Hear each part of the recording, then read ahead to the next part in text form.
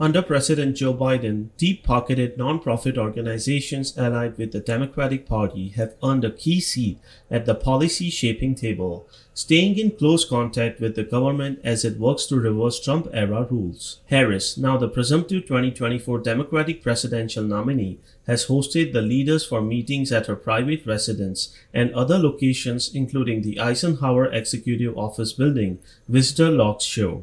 The visitors include the likes of George Soros' son Alex Soros, Stephen B. Hines of the Rockefeller Brothers Fund, and various heads of progressive groups linked to the Biden-Harris administration's policy agenda. News of Harris's willingness to entertain the nonprofit heads, who have also attended meetings with Biden and top officials such as John Podesta, with deep connections to the left-wing policy world, comes as Democrats seek to link Trump to outside groups on the right with their own ambitions to influence policy. The Biden-turned-Harris campaign has made a foe of the Heritage Foundation's Project 2025, a coalition of conservative groups making suggestions to a potential next GOP administration.